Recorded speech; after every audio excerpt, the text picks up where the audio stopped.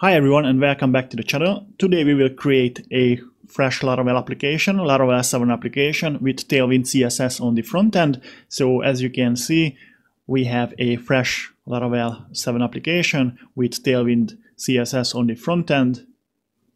So let's just create this. If you like it, leave a like and please subscribe, and let's just start it.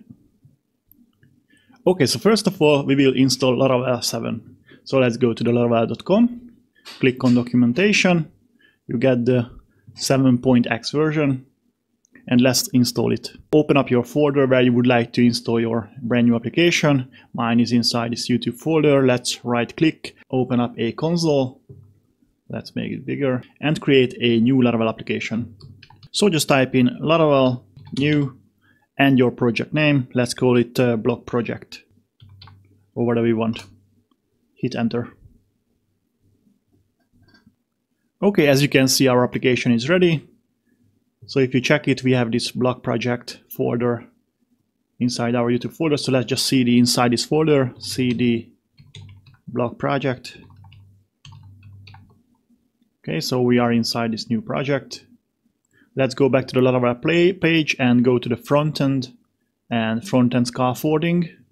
And if you scroll down, I will install this Laravel UI. And the reason is why I do this, because I want Vue.js as well with my application. So right click, paste, hit enter. Right, that's done as well. Next step is PHP Artisan UI Vue --out. We need that one as well. Copy and paste. Right, that's done as well. Let's open up our new project in VS Code. Okay, so adjust our new folder. Block project, that's what you just created. Add. Right, so this is our application. If you go down to package.json, as you see, we already have Vue.js. It's not installed yet, but it's listed as our dependency. And we have Bootstrap as well, but we will remove it soon. And we also have jQuery. It will be removed, but I will add it back because I will use jQuery in my project. But if you don't use it, it's optional for you, so it will be removed as well. Right, so first of all, if you type into Google Laravel 7 frontend preset Tailwind CSS, then you will see this GitHub page. And as you can see, we need to do this composer require for this project. So let's copy this line and go back to our console. Right click and paste, hit enter. Right, so that's one is done. And now you can see A and B version of installing this front-end CSS. I will go for the PHP Artisan UI Tailwind CSS --out because I want the authentication scaffolding as well. Copy and paste again. Right, that's done. So if we are going back to our VS Code now, we will see that our Bootstrap has been removed. We still have Vue.js though. And as I mentioned, I will add back jQuery to this project. Now we can install our dependencies.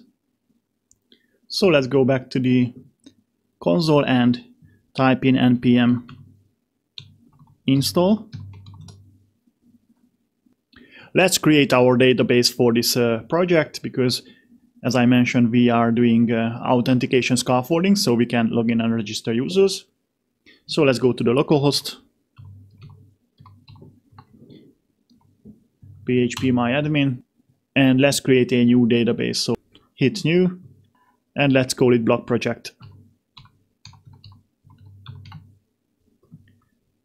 I set the char set for UTF-8 MB4 Unicode. Hit create. So our database is created called block project. Let's set it inside our application. If you go back to the VS Code, go to the .env file and let's call our database block project. And my username is root and I don't have password on my local machine. Everything is automatically saved. So now we have the application, now we have the database.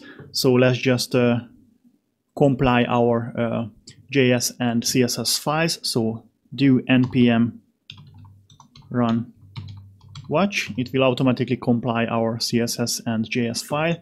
And let's open up one more console and open up a new git bash console. And let's run our server as well. So php artisan serve command, and as you can see, we can open up our new project on this address. And here we are. We have this freshly installed Laravel 7 application with Tailwind CSS on the front end. If you go to the register, you can see our Tailwind CSS is working as we expected. So let's just create a new user to test this application out. Okay. Click register. And we forget one thing, we need to migrate our files. So let's just do that. I will stop this server and type in php artisan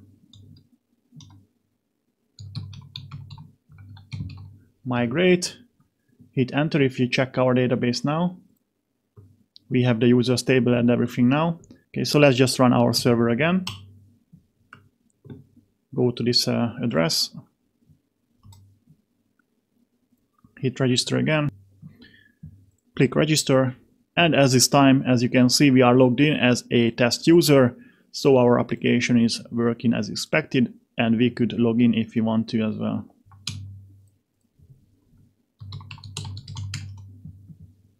If you check our database, hit refresh, we have one new freshly created user. Thanks for watching. I hope it's helped you, and please subscribe if you haven't done it yet. Thanks, bye.